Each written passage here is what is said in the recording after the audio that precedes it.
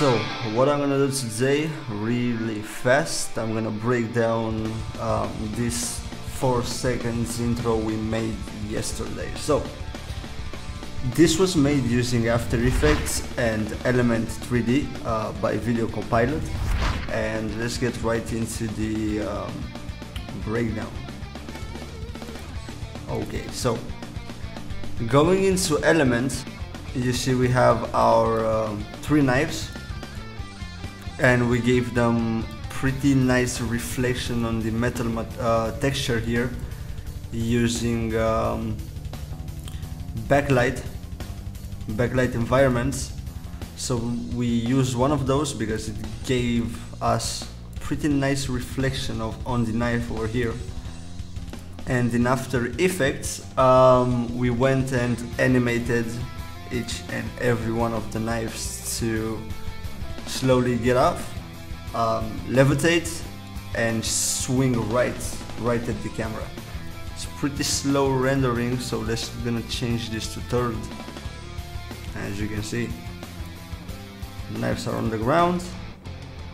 One thing we actually did using the camera, we switch on the depth of field. It was off. Without depth of field, it will look like this, and that's pretty fake and it looks really bad. I mean, yes, we are on third, now we're gonna go on full, and it still looks bad because there is no depth. I mean, it says depth of field, so there is no depth in this image, so it looks fake. So we're gonna turn that on, and we hand animated some zoom and focus in and out of here. Change this back to third.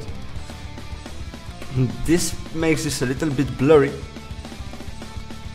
and you can see we're getting a little bit of focus on these knives right here. And now what's really important that I have done on this project, we've added this fire behind. Let's go further into the frames. As you can see, we've got this fire over here, but now that we have this, it gave a lot of action into the scene, but took away all of the realistic parts.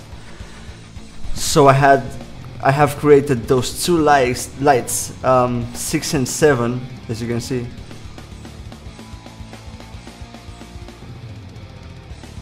Place the light number 6 on the right side of the video, so this gave a nice reflection on this knife over here, and a bit of reflection on the wood area on there and on the sides.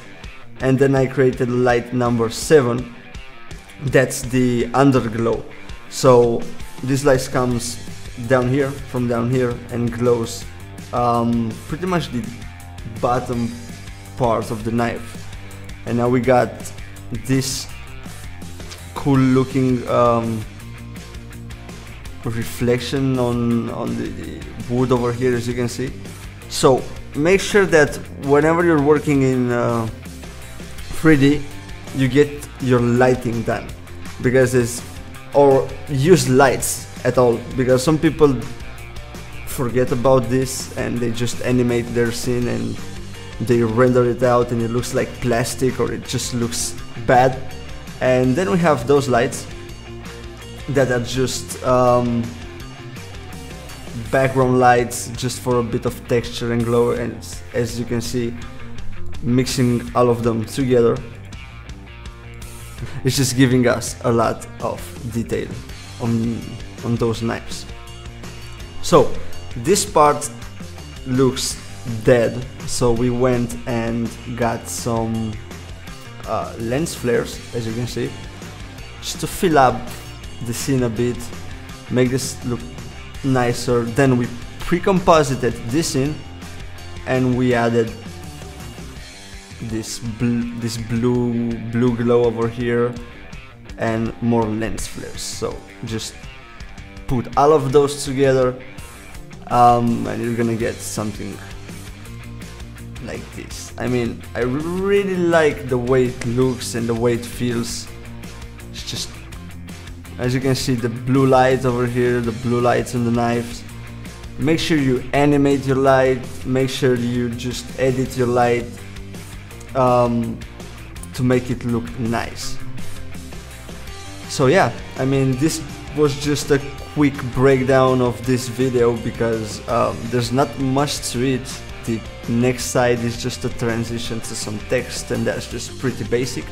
I'm not trying to do a tutorial, this is just a breakdown. So if you want me to do an in-depth tutorial on this video, like how to hand animate the knives, how to create lights, how to texture the knives, and all the stuffs you see in this video, make sure to leave a comment down below.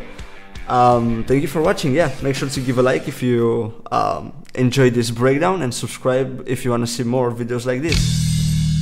See you next time.